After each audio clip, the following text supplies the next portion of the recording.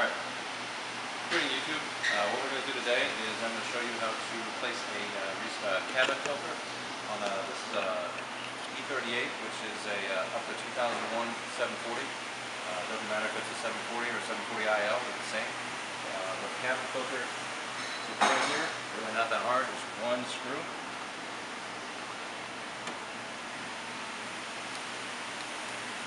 That just hangs down. Put the screw over here so you don't lose it. Take the old cabin filter out.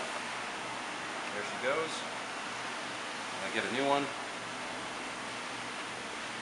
So you can kind of see the difference here. That's the old one. This is the new one. Now these are charcoal activated, or carbon charcoal activated. Not sure what the term is, but you can picture that the same type of stuff that goes into your Brita filter. Pretty much does the same thing. Kind of scrubs the air as it goes through. This is the air that you breathe, not for the engine. Obviously it's just like a filter that you have in your heating and air conditioning at home, and you know, you should change them out periodically. It just depends on how dirty your environment is. I can't really tell you a number of miles, how long they should last, because it depends on how dusty your environment is and how much pollen you have, and if you have allergies, things of that nature. But you should probably check them every 6 months. We usually check them as long as they're easily accessible. We'll check them at no charge.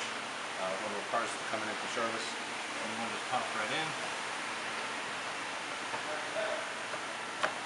Just tuck it in there. Back in here. And that's done. Voila. This particular car has 2 cabin filters, one for the driver's side, one for the passenger side. You can see this here. You just repeat the same step for the same cabin filter over on that side. So we're going to toss this cabin filter in the trash.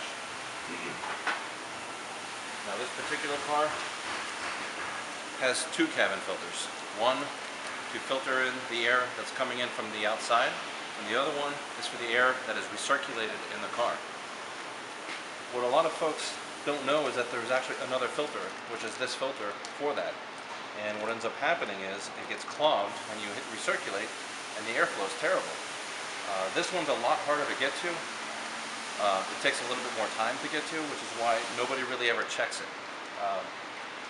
We have experienced a situation where a customer had very poor airflow on recirculated air, but you can hear the fan running. So normally you're supposed to have better airflow when it's recirculated because there's less resistance. But what we found is, through discoveries, that the cabin filter for the recirculated air was completely clogged. And if you come on over here, it's tucked in underneath the dash up in here. It's a little bit more work to get involved to get to it, but on this car you can see we took it out already. That's the old cabin filter. That's the new cabin filter.